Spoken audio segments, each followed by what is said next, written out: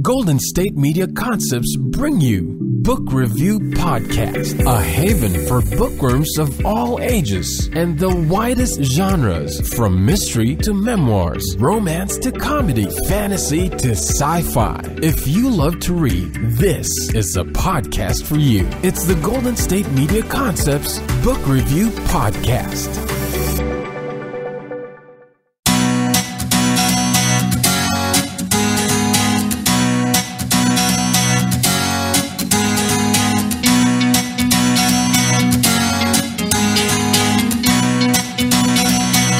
Welcome to the Golden State Media Concepts Book Review Podcast. I'm your host, Sarah, and today I want to talk about a couple of series of books that both have feisty young girls in them as their main characters.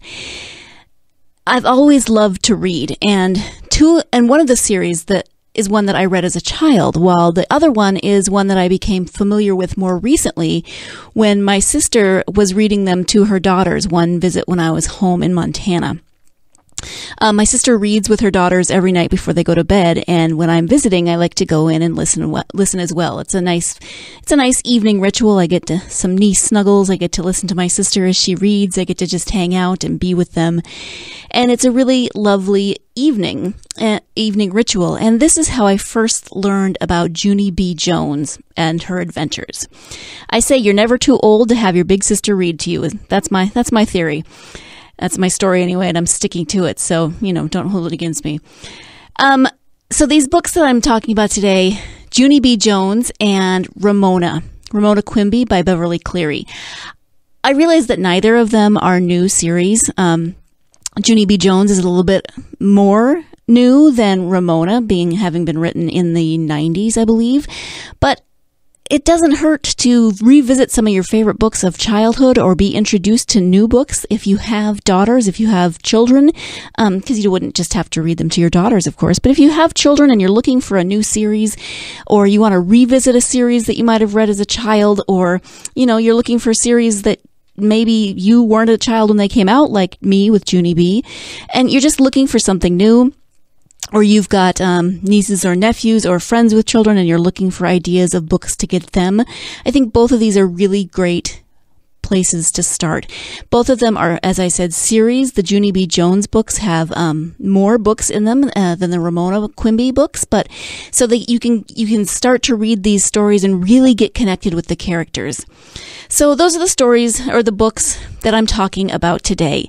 We are going to take a quick break before we get started, but when we come back from the break, I want to talk about Junie B Jones by Barbara Park. Stay tuned and I will be right back. Want to find out what movies to go see? Then check out the GSMC Movie Podcast. It's your ticket to the latest movies, whether it's a new blockbuster event, romantic, comedy, or action flick. This show has got it all covered. They talk some what to go see now. Don't bother. What's hot on Netflix and everything in between. That's gsmcpodcast.com/movie-podcast. When it's all about the movies, it has to be this new show. Don't forget to like them on Facebook and follow them on Twitter. Visit gsmcpodcast.com for more info.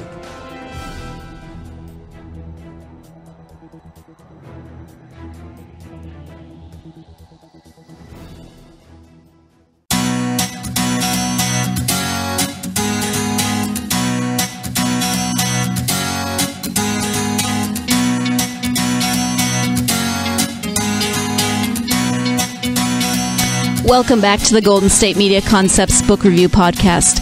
I was talking before the break about listening to my big sister read the Junie B Jones series to my nieces, and this is the series that I want to talk about first.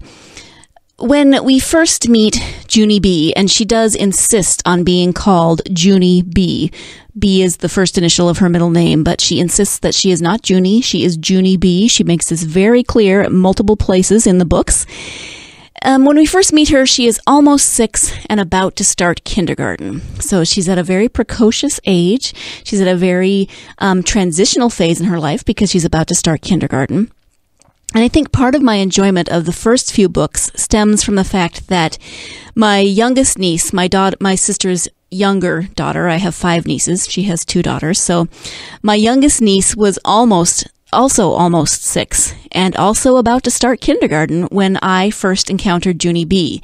And there are some things that Junie B says and ways she has of phrasing things that sounded just like my niece.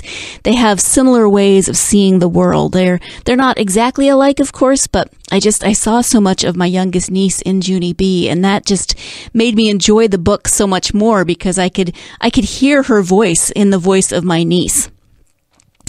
Thankfully, that niece doesn't actually get into quite as many interesting situations as Junie B does. But Barbara Park, the author who sadly has passed away, but Barbara Park clearly had experience with almost 6-year-olds when she was writing her first book about Junie B. So here's a brief description of the first 2 books, just to give you a flavor of the books and an idea of what Junie B Jones is all about. So, Junie B Jones and the Stupid, Smelly Bus is the first book.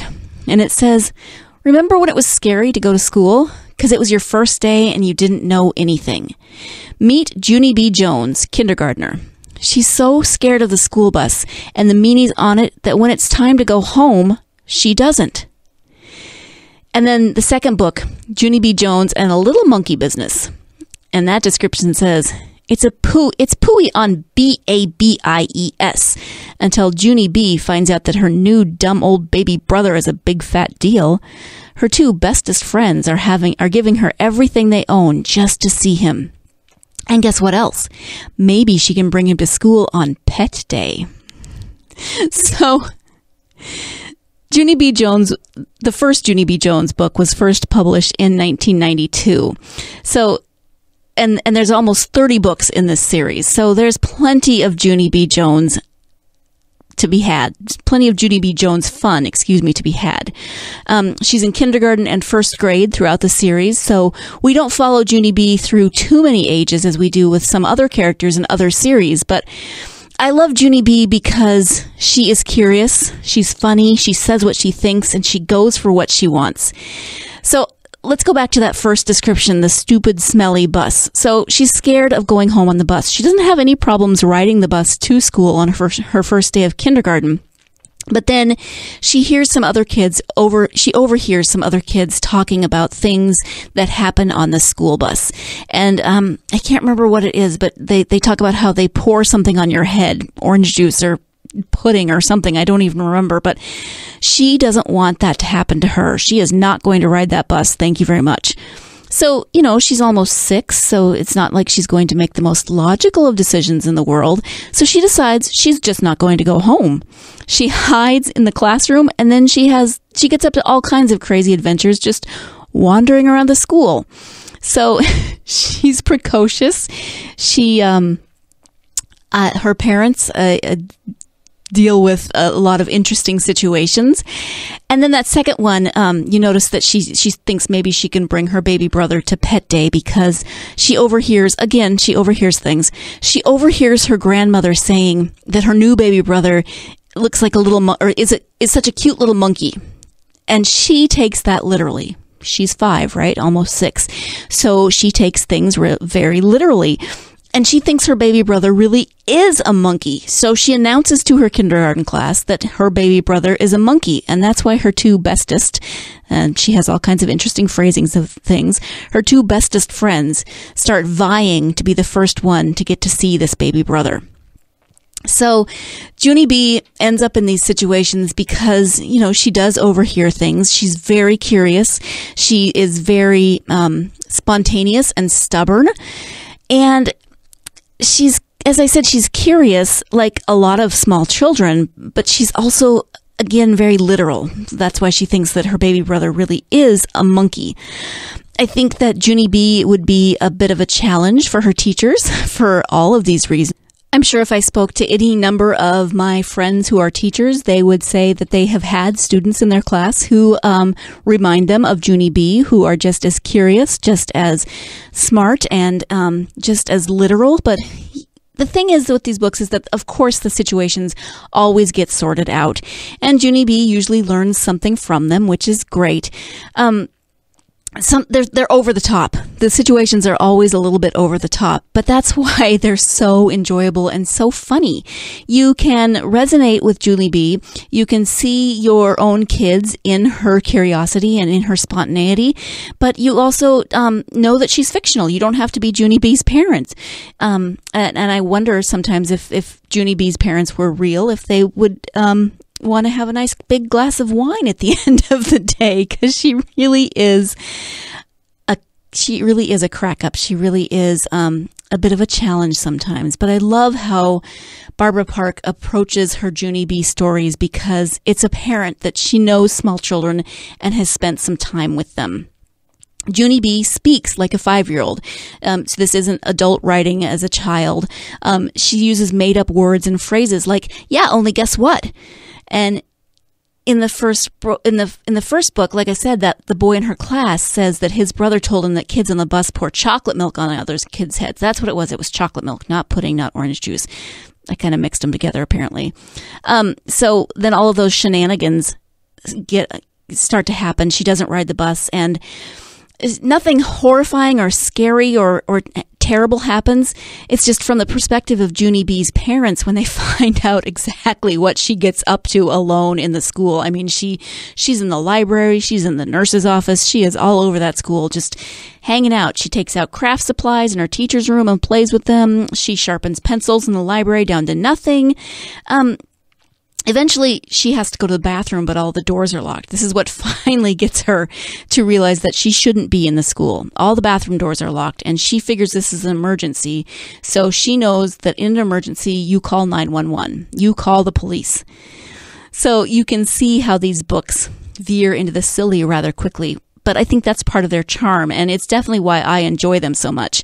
I never know what Junie B is going to come up with next. I see these books as great for a young reader to read on her own, but also for parents to read with their children, like my sister does with her children. And because Junie B does get into some interesting situations, she thinks things in her head that aren't necessarily accurate or true. And I think that these situations, these over-the-top, very silly situations that Junie B gets herself into, really open up a lot of great possibilities for adults and children to talk about their own life experiences, how they might understand situations differently than what those situations might actually be.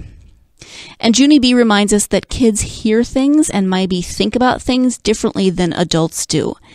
It makes me think of when I was about 5 years old or so, about the same age as Junie B, and I overheard my parents talking about someone they knew who had recently got let go of from their job, and they said he'd gotten fired. And I was so completely confused. I couldn't figure out why they weren't more scared by this conversation, because I was picturing actual fire. And I didn't understand what that had to do with the rest of their conversation, right? They're just talking so casually about this. And I think that people will identify with Junie B, whether from their own childhoods or from the kiddos that they know in their own lives. And someone I was speaking to recently referred to Junie B as a brat. And I don't like that word. I mean, I think we use that word sometimes as a go-to much too easily for children who are curious, children who are spontaneous. And, there are bratty kids out there, but because she does get herself into some crazy situations, but I don't think that title is accurate for Junie B. She's not mean. She doesn't do things to be deliberately naughty. She's not trying to, get out of things. So she simply sees the world her way and tries to navigate through it, which leads to some learning curves for her. So I would definitely recommend these books for the kids in your life, and hopefully they will lead to some good, probably funny conversations about their experiences and your own experiences as children. So check out the Junie B Jones books. We do have to take another short break, but when we come back, I'll be talking about the Ramona Quimby books by Beverly Clearly. So stay tuned, and I will be right back. Tired of searching the vast jungle of podcasts? Now listen close and hear this out. There's a podcast network that covers just about everything that you've been searching. Hey! The Golden State Media Concepts Podcast Network is here. Nothing less than a podcast bliss with endless hours of podcast coverage. From news, sports, music, fashion, cooking, entertainment, fantasy, football, and so much more. So stop lurking around and go straight out to the Golden State Media Concepts Podcast Network. Guaranteed to fill that podcast itch. Whatever it may be. Visit us at www.gsmcpodcast.com. Follow us on Facebook and Twitter, and download us on iTunes, SoundCloud, and Google Play.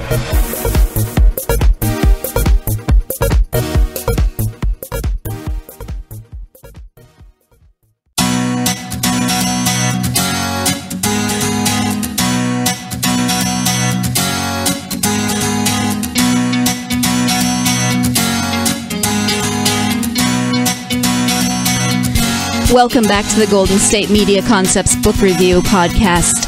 Before the break, I was talking about the Junie B Jones series by Barbara Park, and now I want to shift our attention to the Ramona Quimby books by Beverly Clearly. There are 8 books in the Ramona series, but there are more books that take place in the world that Ramona inhabits, because there are a few about her big sister Beezus and about Beezus's friend Henry Higgins. Kids everywhere, I think, feel connected to Ramona's unique way of looking at the world as she tries to adjust to new teachers. This is a description of the book. As she tries to adjust to new teachers, feels jealous about Susan's curls, and is secretly pleased by Yard's ape teasing. The scrapes she gets herself into, like wearing pajamas to school or accidentally making egg yolk shampoo, are funny and heartwarming, and sometimes embarrassing. No matter what, Ramona's lively, curious spirit shines through. So that's a description of the series. And I read the Ramona books as a kid, and I loved them. I remember just laughing, thinking they were hilarious, enjoying them, thinking about myself and my older sister, because Ramona and her older sister are about the same ages apart that my sister and I are. Ramona, like Junie B, is curious and quirky, and she finds herself in some pretty hilarious and crazy situations at times. I think if I had to choose between these two series, between the two characters, Ramona and Junie B, I would say that I resonate with Ramona the most, that she reminds me the most of my own childhood. And as I said, part of that is her relationship with her sister, Beezus. Beezus is 5 years older than she is. And my sister, who I mentioned earlier, is 6.5 years older. So a little bit different, but and I actually sent her a text the other day when I was rereading the Ramona books. I sent her a text apologizing for being the Ramona to her Beezus, for driving her crazy as the little sister who just was constantly wanting to be with her and constantly wanting to be in her stuff, and just, being that little sister that big sisters don't always appreciate. Ramona and Beezus interact in a lot of the same ways that my sister and I did while we were growing up. Ramona thinks that the world is frequently not fair because Beezus gets to do so much more than she does. Totally resonated with that as a kid. I thought my sister got to do everything and I got to do nothing. Didn't, matter that she was almost 7 years older than I was, and obviously was more mature. Beezus thinks Ramona gets away with everything because she's littler. And so the two quarrel a lot, but they also have each other's backs when it counts. Maybe you have siblings, maybe you can relate. Maybe you have children and you've watched them interact, and so you can relate. The books were written in the 70s and 80s, but they still hold up. There are a few things, like landline telephones and no computers, and just a few little things that obviously they're not written in modern times. But the books could probably take place during any time frame, just the little technological things. But the family dynamics, the relationships between Ramona and her friends, between Ramona and her sister, Ramona and her parents, I think those things all still hold up. We first meet Ramona when she is in preschool in Beezus and Ramona, which is actually more from Beezus's perspective, but it introduces us to Ramona and gives an idea of their relationship. It starts the Ramona part of the series. Beezus is constantly embarrassed by her little sister, who, of course, people think is adorable because she's little, right? She's preschool, and Ramona's in that somewhat more awkward phase of being in about 4th grade. Ramona sees the world through her own perspective, and she just doesn't understand why everyone else doesn't see it the same way she does. The series moves from when Ramona's in preschool until Ramona is in 4th grade, so we really get to watch her grow and progress through most of elementary school. And we get to watch Beezus grow from, 4th or 5th grade up into the beginnings of high school and that awkward junior high phase. Ramona is curious and funny, but I think I resonated with her also because she really wants people to like her, and she worries a lot that they won't. So whenever teachers are upset with her, she starts to worry that this means that they don't like her. She decides in one book that she's just going to stop going to kindergarten because she doesn't think her teacher likes her. She basically goes on strike from kindergarten. She says, my teacher doesn't like me. I'm not going to go. And I was so like that as a kid in so many ways. I was always worried that I would do something wrong. For me, it was, I was a bit of a perfectionist. And so I was worried that I would do something wrong that would make my teachers be upset with me, that would make them stop liking me. Now, where Ramona and I differ is artistically, because she is one crafty kid. She can draw her own coloring books. She makes a giant map of the state of Oregon with her dad. She makes shoes out of paper towels and staples. She's got all these great crafty ideas, and she is not afraid to go for them. But she hates spelling. Whereas I was always a great speller, but spent most of art during my school years frustrated and often crying because I thought I was so bad at it. And again, didn't want to do anything wrong, didn't want to be in trouble with my teachers, didn't want them to not like me. So I really resonate with Ramona, even though, we were upset about different things. We didn't, our favorite subjects in school might have been different. Of course, it's not about me, it's about Ramona. But I love Beverly Clearly's writing because she keeps it basic and she keeps it understandable and from a child's perspective. But she covers some big topics. So, for instance, in Ramona and Her Father, which incidentally was a Newbery Honor Book in 1982, so that means it was a runner-up to the book that won the Newbery Medal that year. So it's an award-winning book. And that book tells of Ramona's father losing his job and the very difficult times that the family goes through as they figure out how to make ends meet. At that point, Ramona's mother begins working full-time instead of part-time, and they learn to go without many things they were previously used to having. So you see shifts in their family dynamics, you see shifts in their economic status. Eventually, their dad decides to go back to school, so they're trying to juggle different schedules. They're trying to figure things out. And for Ramona, who is used to, being the youngest and having a lot of her mother's attention, it's a very difficult period. So I think, as with Junie B, these are great books to read with your children or have your children read on their own, and great books that could facilitate some really good conversations. When was a time that you felt like Ramona, or have you ever felt like Beezus, or those types of conversations? You probably know them better than I do. You probably already have them with your children, but I think that Ramona and Junie B are both great examples of feisty, strong, capable young women who have their own minds and think their own thoughts, and sometimes they get into scrapes, but they're also caring and funny and loving and good little role models, good little conversation starters for your kids of younger elementary school age. So that is actually all the time that I have for today. I want to thank you so much for joining me in my discussion of the Junie B Jones series by Barbara Park and the Ramona Quimby series by Beverly Clearly. Don't forget that you can learn more about the GSMC Podcast Network at www.gsmcpodcast.com. You can also subscribe to this podcast on iTunes, SoundCloud, and Google Play. And you can follow us on Facebook, Twitter, and Tumblr. I would love to hear from you on social media. What are your favorite books? What were your favorite books as a child? What are your favorite books now? So I hope you will join me again next time. But in the meantime, as I always say, go get yourself lost in a good book. Thank you for joining me. You've been listening to the Golden State Media Concepts Book Review Podcast, part of the Golden State Media Concepts Podcast Network. You can find this show and others like it at www.gsmcpodcast.com. Download our podcast on iTunes, Stitcher, SoundCloud, and Google Play. Just type in GSMC to find all the shows from the Golden State Media Concepts Podcast Network. From movies to music, from sports to entertainment, and even weird news. You can can also follow us on Twitter and on Facebook. Thank you, and we hope you have enjoyed today's program.